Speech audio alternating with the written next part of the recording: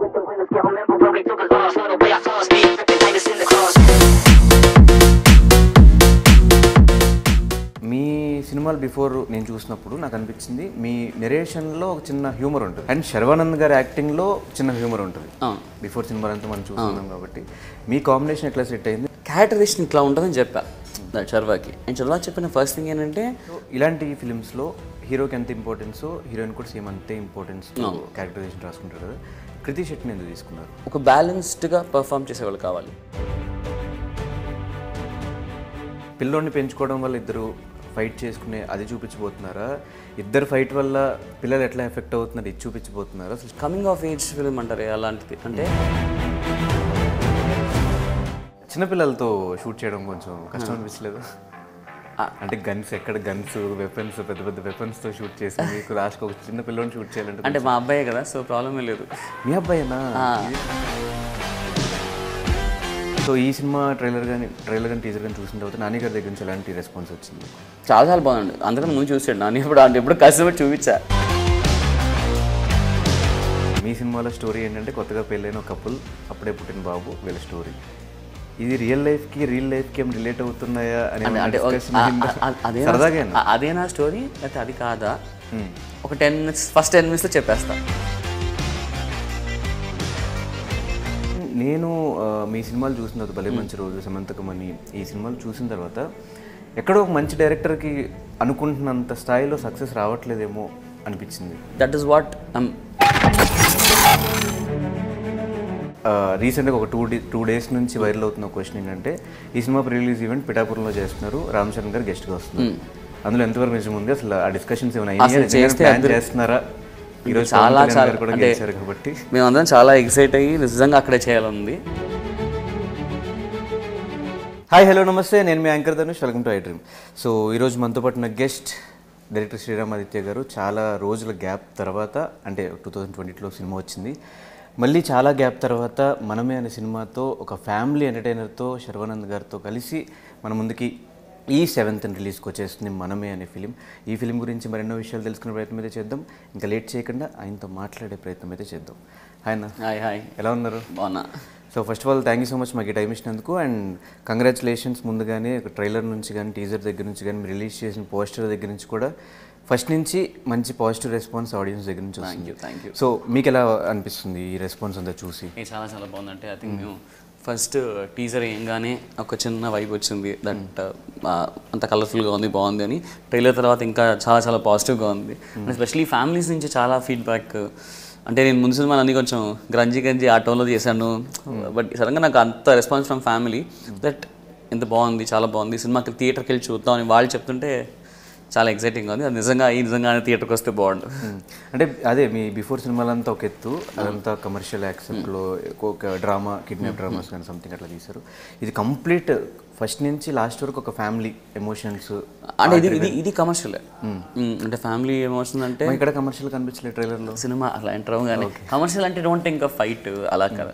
What is commercial? నా feeling ఒక ఆడిటోరియంని ఒకేసారి అందరిని ఎగ్జైట్ చేసే అంత ఒక ఫైట్ అనుకో చిన్న అర్పించేలా చేస్తుంది. అదే ఒక ఎమోషనల్ సీన్ అనుకో, it will make everybody cry. It's not a slow feel good film, it's a very good feel good film, but it has that energy for auditorium. అది మీరు అనుకున్న కమర్షియల్ నా definite of commercial cinema ఏంటంటేనే that అని. అంటే not ఈ జానర్కి అది commercial cinema. DDLJ commercial సినిమానా? దిల్వాలే దుల్హనియా లే జాయేంగే కమర్షియల్ సినిమానా?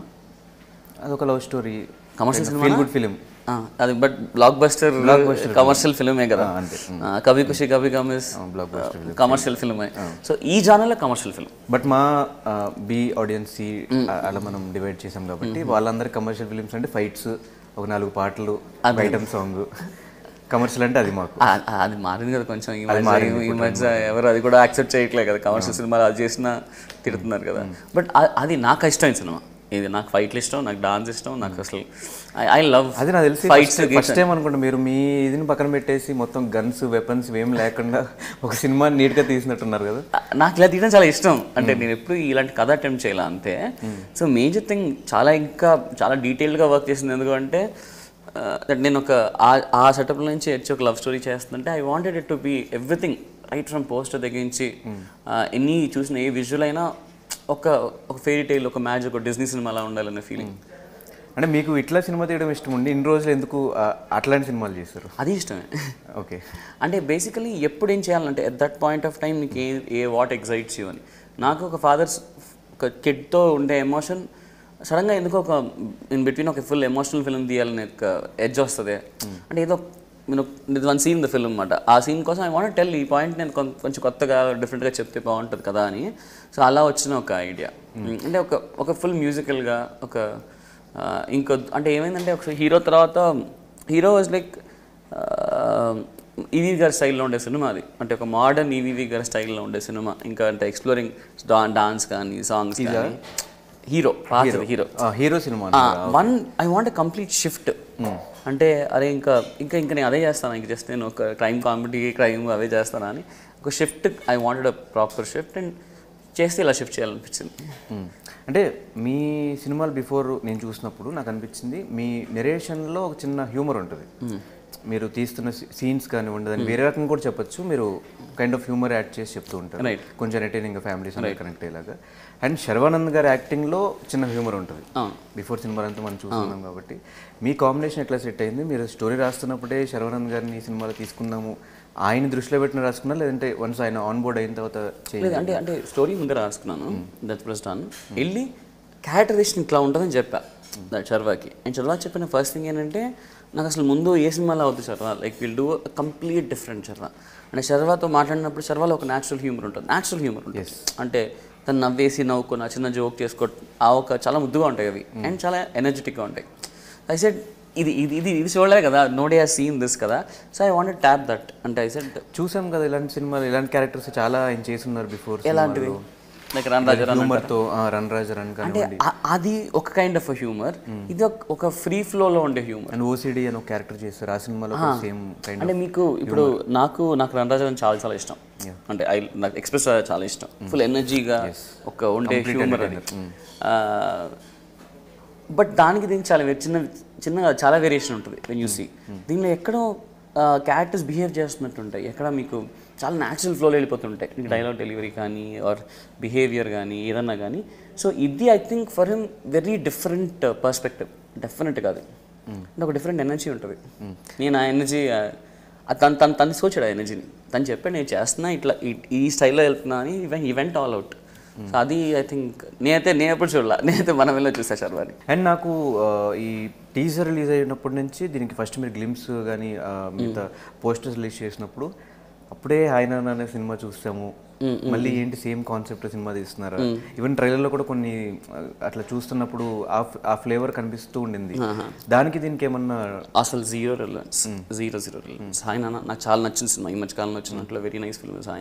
హాయ్ నాన్న goes in a very feel good nice way. This will go in a very different energy వే. కానీ కథలు డిఫరెంట్, పర్స్పెక్టివ్ డిఫరెంట్, అసలు no link at all. Only పిల్లాడు ఉన్నాడు కాబట్టి మీకు అలా అనిపిస్తుంది. అది కొంచెం అది ఒక బ్యూటిఫుల్గా తీశారు కాబట్టి ఇది కొంచెం బ్యూటిఫుల్గా ఉంది కాబట్టి అనిపిస్తుందేమో. కానీ అసలు జీరో అంటే 1 పాయింట్ రిలవెన్స్ కూడా ఉండదు సినిమా. అండ్ కంప్లీట్గా ఫిల్మ్ అంతా కూడా అవుట్ ఆఫ్ కంట్రీ వెళ్ళిపోయి లండన్లో షూట్ చేసాం. And 80% London, 20% India. ఎందుకు స్టోరీ డిమాండ్ చేస్తుందా, లేదంటే అక్కడ విజువల్స్ కొంచెం రిచ్గా వస్తాయి? స్టోరీ డిమాండ్ చేస్తారు. కథలో అబ్రాడ్లో ఉంటేనే కథ వర్క్స్ వెల్. సో అందుకని అబ్రాడ్కి వెళ్ళి షూట్ చేయాల్సి వచ్చింది. అండ్ లండన్ ఇలాంటి ఫెయిరీ టైల్ కథకి London is the best choice.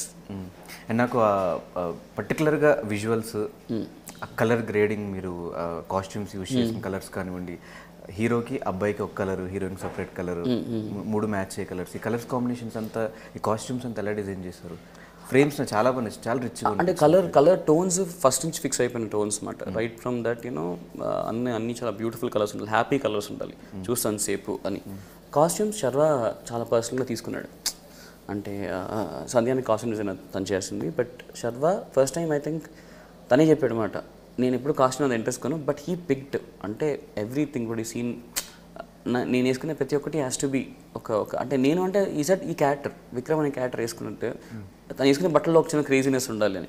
Costumes మీద దీనికి స్పెండ్ చేసిన time and effort I don't think ఇంకా దేని మీద అంత spend. And he was very particular, very good taste he has also. So తను పిక్ చేసుకుని ఒక ఆర్ట్ పెట్టుకునేవాడు అనమాట షార్ట్కి వెళ్ళే ముందు, ఇది బాగుంటుందా అని. అది ఎప్పుడు శర్వా చేయడు. శర్వా ఏంటంటే చెప్తాను నేను కాస్ట్యూమ్ తీసుకుంటా, ఇచ్చేస్తే వేసుకొచ్చేస్తా అని.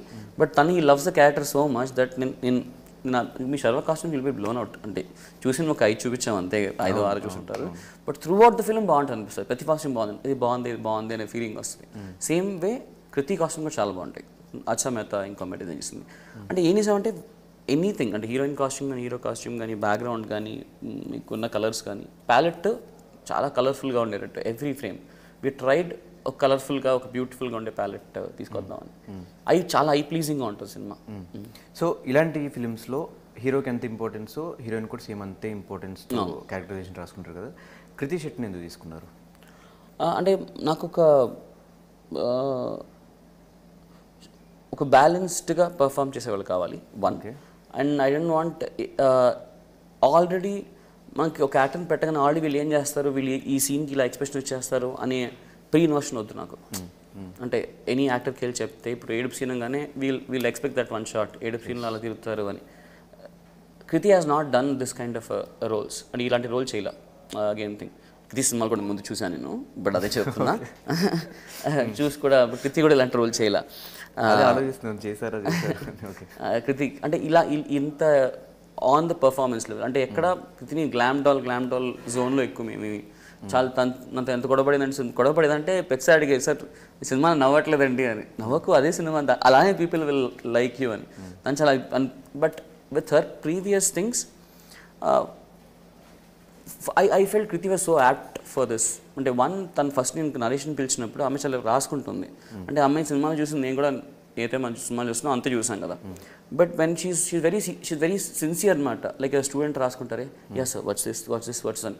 అసలు ఇలాంటి కైండ్ ఆఫ్ బిహేవియర్కి ఆన్ స్క్రీన్ లుక్కి అంటే ఏదో చీజీగా అలా ఉంటుంది కదా, అలా లేదు. That is what was Subhadra ఏంటి అంటే చాలా ఖచ్చితంగా ఉండే అమ్మాయి అన్నమాట. అంటే she needs everything to be right. Vikram అసలు ఏది రైట్ వద్దు అనే ఒక person. So I felt she'll be very good choice. అంటే యుల్ ఫీల్ అంటే you'll be surprised when you see her in the film. And ఈ సుభద్ర విక్రమ్ టైటిల్ వచ్చేసి మనమే. ఈ నేమ్స్ అవంతా ఎలా డిజైన్ చేశారు? లైక్ ఎవరి థాట్స్ ఇవి? మనమే అనేది అంటే వీవర్ మిడ్వేలో అనుకొని వచ్చినప్పుడు అనుకుంటా మనమే అని. Earlier cinema first in the beginning నేను రాసుకున్నప్పుడు cinema title is Kushi. Okay, beginning I'm saying because నా పవన్ కళ్యాణ్ గారు ఖుషి వాజ్ లైక్ మై ఇంకా అది ఫేవరెట్. అదే ఇంకా సినిమా అంటే అదే అనే ఫీలింగ్. సో ఎందుకో నాకు that was I began with it. But already Kushi, Shiva already ఖుషి పెట్టేశాడు.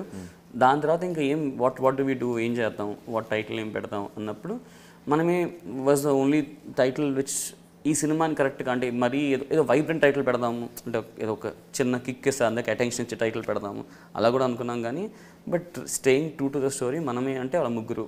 అండ్ మనం చూసినప్పుడు ఇది మనదే కదా, మన కదా అనే ఫీలింగ్ వస్తుంది. మనమేలో ఎక్కడో ఆడియన్స్ని కూడా ఇంక్లూడ్ చేస్తున్నాం అనే ఫీలింగ్ వచ్చింది. అది రాలేదంటే నాకు తెలియదు కానీ, బట్ యాజ్ ఇట్ ఈస్ మనమే ఈజ్ అ వెరీ మన మధ్యలో ఉండే ఒక వర్డ్ అది. అంటే ఖుషి మీరు ఆలోచించారు, మనం అనే సినిమా కూడా వచ్చింది కదా, అంటే ఇక్కడ మనమే అని పెట్టారు కానీ మనం అనే ఫిల్మ్ కూడా, అంటే మనమే అని పెట్టినప్పుడు సగం చాలా మందిలో డిస్కషన్ ఏంటంటే మనం కూడా వచ్చింది కదా, బట్ మనమే ఓకేనా అని. మనమే was kind of working very well. And కరెక్ట్గా ఆ టైంకి హేషం ఒక సాంగ్ ఇచ్చాడు అనమాట. ఒక సాంగ్కి తను పాడేశాడు సాంగ్లో మనమే ఆ పాట ఓకే ఏమనుకొని పాడాడో తెలీదు. ఈ జస్ట్ సాంగ్ జిబ్బరిష్ లిరిక్స్ ట్యూన్ ఇవ్వడానికి. అసలు అది విని ఫస్ట్ ఈ టైటిల్ మనమే అని చెప్తే ఓకే టైటిల్ కదా ఆర్ సింపుల్గా ఉంది కదా అనిపిస్తుంది. ఆ పాట పెట్టి వినగానే సినిమా టైటిల్ చాలా బాగుంది కదా అనే ఫీలింగ్ వచ్చింది. వాళ్ళ రియాక్షన్ ఏంటి ఎందుకు? ఏది మీకు విజన్ ఉంటుంది మనమే అంటే ఏంటో. శర్వ గారు ఫస్ట్ టైం చెప్పినప్పుడు Sharva was the person was very keen to put మనమే as a title. Okay, Sharvani మనమే వెళ్తాము, మనమే ఇస్ అ బెటర్, అంటే with all the options Sharwa said మనమే ఇస్ అ రైట్. ఈ సినిమాకి మాత్రం ట్రూగా ఉందాం శ్రీరామ్, లెట్స్ నాట్ ఏదో మనం ఆడియన్స్కి ఏదో చీట్ చేసేసి ఏదో పెట్టేద్దాం అలాంటి బ్యాంక్ టైటిల్ లాంటివి. న్యాచురల్గా టైటిల్ బాగుంది, క్లాసీగా ఉంది, బాగుంది టైటిల్ అని. సో ఇన్సిస్టెడ్ మోర్ ఆన్ మనమే. అంటే సుభద్ర విక్రమ్ ఈ నేమ్స్ ఎక్కడ రిఫరెన్స్ మీకు? సుభద్ర అనే పేరు నాకు ఎందుకు చాలా ఆ పేరులో నచ్చిన సాలిడ్ ఫీలింగ్ ఉంటుంది అనమాట. ఎందుకు సో అందుకని పెట్టాం. తెలుగుతనం అట్లా ఒక చిన్న ఫీలింగ్ ఉంటుంది అండ్ స్ట్రాంగ్ వర్డ్లా ఉంటుంది సుభద్ర అనేది. విక్రమ్ అనేది it came naturally, that was thing. Vikram మా అబ్బాయి పేరు కూడా, ఇన్ రియల్ మా అబ్బాయి పేరు, బట్ అలా కదా విక్కీ అని పిలుద్దామని, హీరోని విక్రమ్ అని విక్కీ అని అట్లా పిలుద్దామని. సో అట్లా తను వచ్చింది. బాబు పేరు ఖుషి. ఖుషి మొత్తానికి యాడ్ చేశారు ఖుషి ఎక్కడో చోట యాడ్ చేయాలని యాడ్ చేశారు. సో ఏం చూపించబోతున్నారు ఈ సినిమాలో? అంటే ఒక పిల్లోడిని పెంచుకోవడం వల్ల ఇద్దరు ఫైట్ చేసుకునే అది చూపించబోతున్నారా? ఇద్దరు ఫైట్ వల్ల పిల్లలు ఎట్లా ఎఫెక్ట్ అవుతున్నారు ఇది చూపించబోతున్నారా? అసలు స్టోరీ లైన్ ఏం తీసుకున్నారు ఈ సినిమాలో? అంటే కమింగ్ ఆఫ్ ఏజ్ ఫిల్మ్ అంటారు అలాంటిది. అంటే శర్వ విక్రమ్ అనే character how does he transform from a bye to a man. అంటే బాయ్ టు మ్యాన్ అంటే మంచి చిన్న చాలా జాయ్ఫుల్గా ఉంటాం, వీఆర్ ఆల్ వెరీ జాయ్ఫుల్, ఉండవు.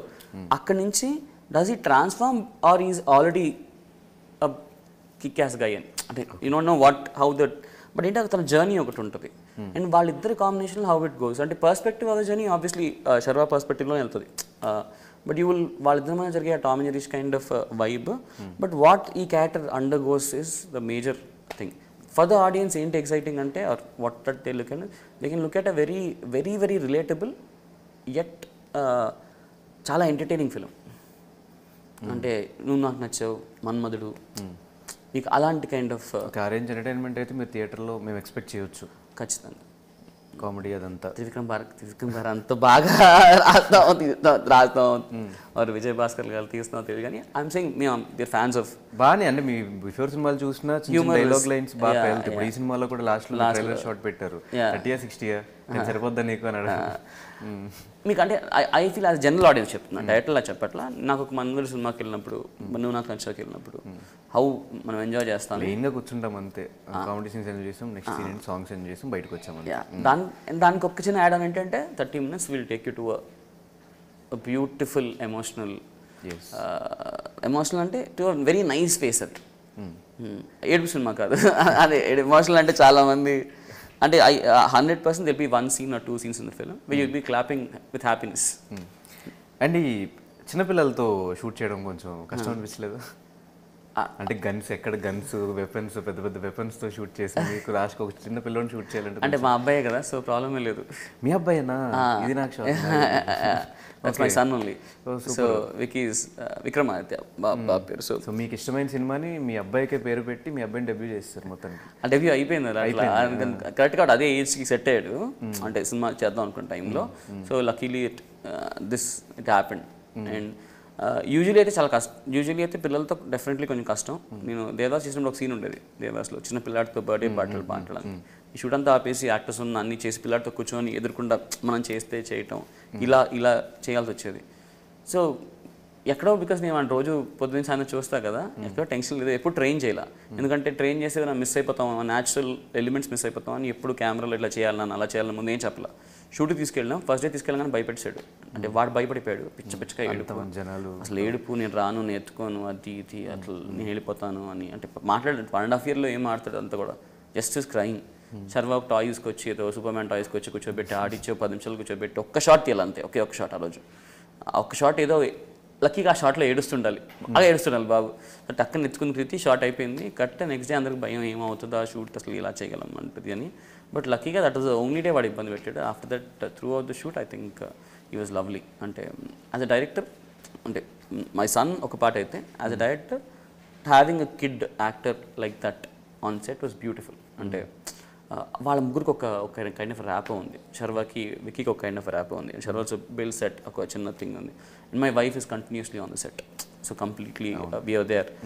అండ్ వాడు ఆఫ్టర్ 3-4 days వాడికి సినిమా ఈ స్టార్ట్ ఎంజాయింగ్ షూట్. అంటే వాడిని ఇవాళ మీరు కూర్చోబెట్టి అడిగితే he will tell exactly like how it tell. నన్న roll camera Jimmy down action cut అని చెప్పి అన్నీ చెప్పి కట్ అని చెప్పగానే ఈ పుట్ అండ్ సే 1 more అని చెప్పి వెళ్ళిపోతాడు. అంటే హీ లవ్స్. అంటే నాకు తెలిసి వాడు స్కూల్ కన్నా లాస్ట్ 1 year ఆడు ఫిల్మ్ సెట్లోనే ఎక్కువ ఉన్నాడు. So he is very very accommodative. కొంచెం ప్రౌడ్ అనిపిస్తుంది కదా ఒక మన అబ్బాయి. చాలా అంటే యా చేసేటప్పుడు కాదు, చేసేటప్పుడు చూసినప్పుడు అది కావాలి, ఇంకా ఇది కావాలి, ఈ డీటెయిల్ కావాలి, అలా ఉంటుంది. కానీ అంతా అయిపోయినాక లాస్ట్లో ఆన్లైన్ ఎడిటింగ్ చూసుకుంటాం కదా, ఇవాళ ఏం తీసాను రా మనం అని. అప్పుడు చూసుకున్నప్పుడు అనిపిస్తుంది ఏ భలే వచ్చింది. అంటే ఎందుకంటే ఇలాంటి సినిమాల్లో ఎప్పుడైనా చిన్నపిల్లలను పెట్టుకుని ఏ సినిమా అయినా all the beautiful films are bad films combination anything with కిడ్తో జరిగే ఎమోషన్ వర్కౌట్ అవ్వాలి, ఆ మ్యాజిక్ వర్కౌట్ అవ్వాలి. అంటే ఆ చిన్న స్మైల్ వర్కౌట్ అవ్వాలి, ఆ చిన్న వాళ్ళ మధ్యలో వాళ్ళ ముగ్గురు మధ్యలో చిన్న ఎమోషన్ ఉంటుంది, అది చాలా న్యాచురల్గా అనిపించాలి. అది ఎక్కడైనా అటు ఇటు అనుకో ట్రై చేసాం కానీ వర్కౌట్ అవ్వాలనే ఫీలింగ్ వస్తుంది. అది ఇలాంటి కథలకి అది వెరీ సెన్సిటివ్ థింగ్. సేమ్ ఇప్పుడు అందులో 10 ml సరిపోద్దారా అంటే మీ కూడా ఇచ్చిన ఎక్స్ప్రెషన్ చక్కని అన్నాడు. సో అది అది అది న్యాచురల్ థింగ్ అది. అంటే వెళ్ళి సరిపోద్దా అనగానే వాడు టక్ అంటాడు. అది వాడికి న్యాచురల్గా వచ్చేసిన థింగ్ అది. If you ask something he tell that. So అలా కొన్ని అసలు చెప్పంగానే he will take it very fast. అంటే చాలా రోజుల తర్వాత అప్పటి వరకు ఒక్కొక్క టైంలో ఒక సినిమాలు వస్తున్నాయి, ఫ్యామిలీ సినిమాలు, తర్వాత కమర్షియల్, తర్వాత కేజీఎఫ్ లాంటి, బాహుబలి లాంటి సినిమాలే ఎక్స్పెక్ట్ చేస్తున్నారు జనాలందరూ.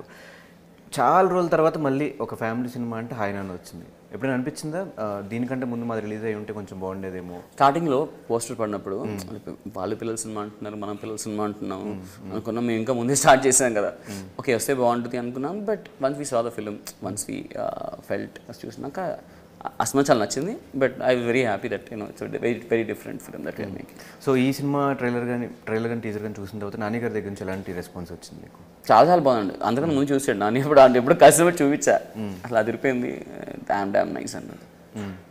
ఇప్పుడు టీజర్ ట్రైలర్ రెండు చూసాడు, చాలా నచ్చింది. మొత్తం సినిమా అంతా చూపించారా? ఓన్లీ టీజర్ ట్రైలర్ చూపించా అంటే. సినిమా చూపిస్తే నాకు I love to show him because తను వెరీ వెరీ జెన్యూన్, ఓపెన్ టప్ అని ఫీడ్బ్యాక్ ఇస్తాడు, బాగా చెప్తాడు కాబట్టి అని జెన్యూన్గా చెప్తాడు. బట్ ఈ really loved the teaser and trailer రెండు. అండ్ దానికంటే ముందు స్టార్ట్ అయిన సినిమా ఎందుకు లేట్ అవుతూ వచ్చింది మీకు? ఏది? ఇది ఆయన కంటే ముందే కదా, లేట్ ఎందుకు అయింది అంటే మన అబ్రాడ్ షూట్ కదా, ఓన్లీ ఒక processing of visas, only processing యూకేకి వీసాలు ప్రాసెస్ చేయాలంటే 45 days పట్టింది. అంటే మేము 60 మందిని తీసుకెళ్ళాం, 60 people of crew, wheat equipments అన్ని కలిపి తీసుకెళ్ళాం. సో దానివల్ల ఏమంటే logistics took lot of time. దానికి వెళ్ళటం, ఇంతమంది తీసుకెళ్ళటం, అక్కడ అంతమంది కూర్చోబెట్టి షూట్ చేయటం. వెదర్ ఇస్ లండన్ వెదర్ దాని ఇష్టంలా ఉంటుంది, ఎప్పుడు వర్షం పడుతుందో తెలియదు, ఎప్పుడు పడదో తెలియదు. Weather logistics was one major concern for one step delay. In between షర్వాస్ personal, అంటే పెళ్ళి అండ్ ఆ టైం, అండ్ అంటే వెరీ టైం బట్టి very very good things happen. అంటే పెళ్ళి అవ్వడం అంటే very nice, very beautiful thing కదా, సెలబ్రేషన్ అండ్ ఒక మంచి హ్యాపీ మూడ్. మేమందరం వెళ్ళాం అక్కడికి. సో యా, అలా చిన్న చిన్న సెటప్స్ వచ్చాయి. షూట్ అయిపోయింది నవంబర్ డిసెంబర్ షూట్ అయిపోయింది. అప్పటి నుంచి పోస్ట్ ప్రొడక్షన్ అవుతుంది. ఫ్యామిలీతో ఎప్పుడైనా వచ్చారు శర్వ గారు షూట్ లొకేషన్స్కి? వాళ్ళ మదర్ని తీసుకొచ్చారు. ఒకరోజు సర్ప్రైజింగ్ వాజ్, రాత్రి ఆల్మోస్ట్ 12 o'clock షూట్, అంటే night shoot, extend till 4 o'clock in the morning. Sharva గారి మదర్ అండ్ ఇంకొక వాళ్ళ పెద్దమ్మ గారు ఎవరు వచ్చారు.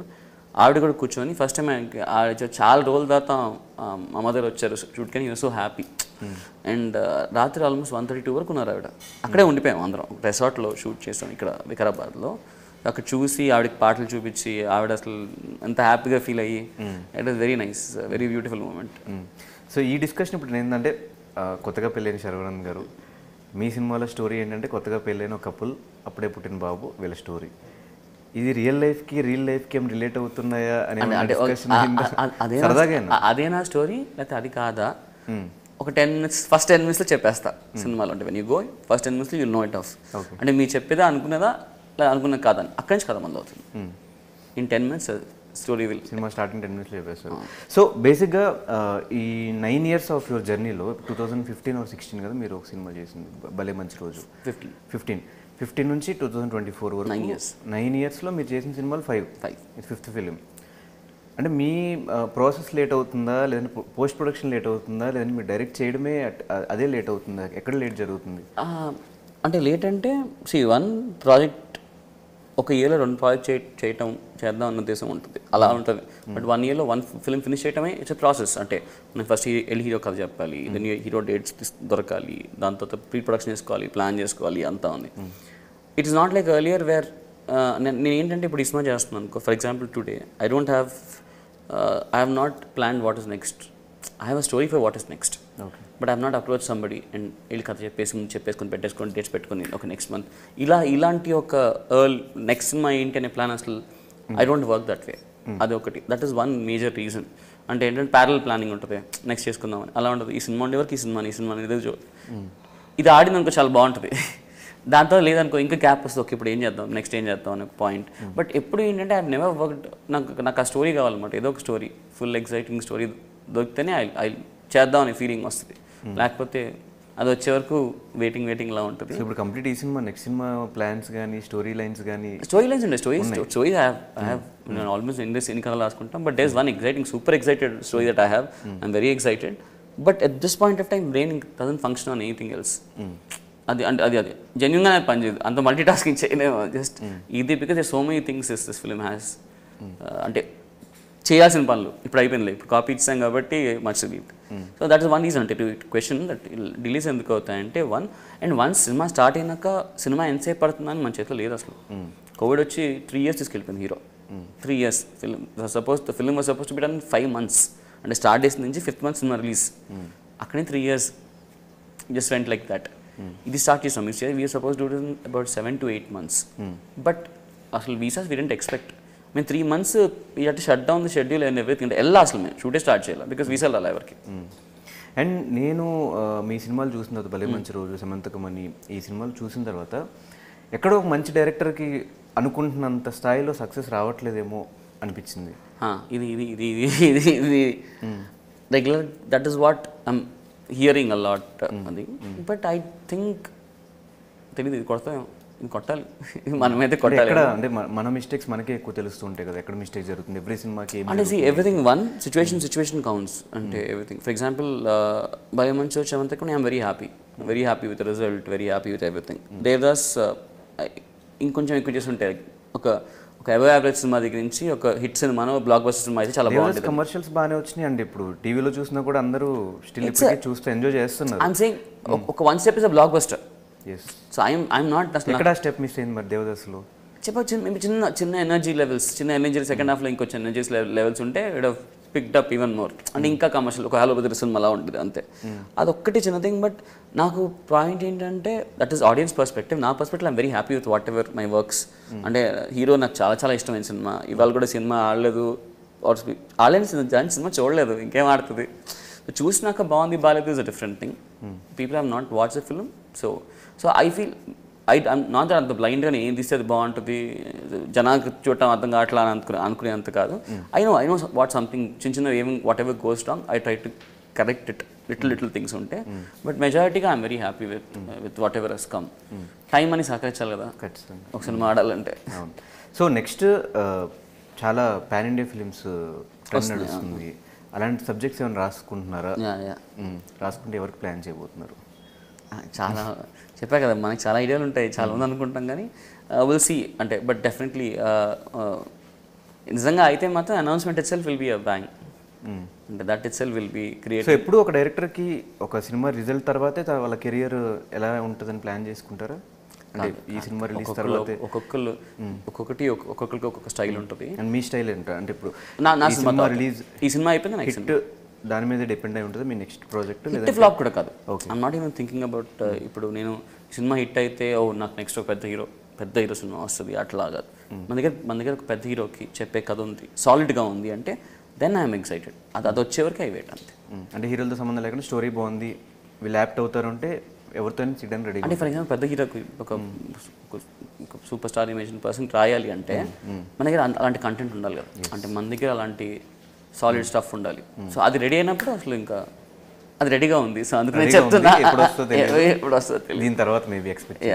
సో ఫైనల్గా రీసెంట్గా ఒక 2 days నుంచి వైరల్ అవుతున్న క్వశ్చన్ ఏంటంటే ఈ సినిమా రిలీజ్ ఈవెంట్ పిఠాపురంలో చేస్తున్నారు, రామ్ చరణ్ గారు గెస్ట్గా వస్తున్నారు. అందులో ఎంతవరకు నిజం ఉంది? అసలు ఆ డిస్కషన్స్ ఏమైనా చేస్తున్నారా?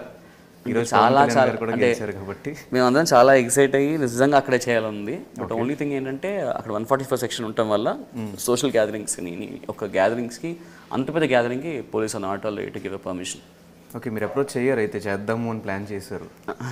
చేస్తే చాలా బాగుంటుంది ఆబ్వియస్లీ. ఇంకా దానికన్నా సెలబ్రేషన్ ఏముంటుంది అక్కడికి వెళ్ళి ఇఫ్ కెన్ రిలీజ్ అనుకున్నాం కానీ మాకు పర్మిషన్ పోలీస్. ఎందుకు ఎవరు ప్లాన్ అది ఎందుకు ప్లాన్ చేస్తారు పిఠాపురంలోని? ఎందుకంటే కమాన్ పవన్ కళ్యాణ్ గారు గెలుస్తున్నారు అక్కడ, గెలిచేసారు ఇవాళ. ఎగ్జాక్ట్లీ మేమందరం obviously we are all Pawan Kalyan fans obviously. అలా కదండి. అండ్ పిఠాపురంలో చేస్తే చాలా బాగుంటుంది అనిపించింది. And we can even go to Andhra and అక్కడ కూడా చేస్తే బాగుంటుందని. అసలు పిఠాపురంలో ఎందుకు చేస్తానని డౌట్. ఎందుకు పిఠాపురంలో చేయటమే అంటే ఎందుకు ఐడియా ఎవరిది అని? శర్వా గారిదా మీద లేకపోతే చరణ్ గారు కాబట్టి అక్కడ ప్లాన్ చేస్తే ఏమన్నా అంటే మేబీ చరణ్ గారు కూడా అక్కడ ఉంటారేమో, we don't know, we thought what exactly, but సడన్గా ఐ డోంట్ నో ఎక్కడి నుంచి ఎవరి నుంచి ఐడియా వచ్చింది తెలియదు, కానీ ఐడియా రాగానే అందరూ అసలు we're super excited, we try to make it possible, but safety అంటే. బట్ నాకు తెలిసి నెక్స్ట్ నుంచి తెలుగు సినిమాలన్నీ ఇదివరకు వైజాగ్ విజయవాడ అన్నట్టు ఇప్పుడు ఇప్పుడు పిఠాపురం లైన్ చేస్తారేమో కదా, అది మాతో మొదలైతే భలే ఉండేది, బట్ కుదరలా ఛాన్స్ అంతే. ఏమంటే success meet చేస్తామేమో, best success meet పిఠాపురంలో మనమే సినిమా చేయబోతున్నారు. ఇంకొక 1 వీక్లో రిజల్ట్స్ అన్ని వచ్చేస్తాయి. సక్సెస్ మీట్ 1 వీక్లో 2 డేస్లో వచ్చేస్తాయి. ఇవాళ వచ్చినట్టు ఫ్రైడే కూడా 7th 8th కానీ 9th కానీ పిఠాపురంలో సక్సెస్ మీట్, అంతే కదా. ఎస్, సో డెఫినెట్గా మనమే అనే ఫిలిం ఇప్పుడు దాకా ఎంత అయితే పాజిటివ్ రెస్పాన్స్ అంతా వచ్చిందో, సినిమా రిలీజ్ అయిన తర్వాత కూడా అంతే పాజిటివిటీ రావాలి, మీరు అనుకుంటున్న ఒక మంచి సక్సెస్ మీకు కూడా రావాలి అని చెప్పేసి మా ఐడ్రీమ్ నుంచి మనస్ఫూర్తిగా కోరుకుంటున్నాం. మా ఆడియన్స్కి ఫైనల్గా మీరు ఏం ప్రామిస్ చేస్తారు? థియేటర్ మేము కూర్చున్న తర్వాత మేమేం ఎక్స్పీరియన్స్ చేస్తాం, బయటికి వెళ్ళిన తర్వాత మేము ఏమేమి మెమరీస్తో బయటకు వెళ్తాం? ఒకటే ప్రామిస్ చేస్తాను, దట్ అందరింట్లో ఫర్ షూర్. మనకి ఇప్పుడు ఎలా ఉంది అంటే, ఒక సినిమా రంగానే బాగానే ఉంది కదా, ఓటీటీలో చూద్దాము ఈ ఫీలింగ్ ఉంటుంది కదా, అలా అనిపించినాయి.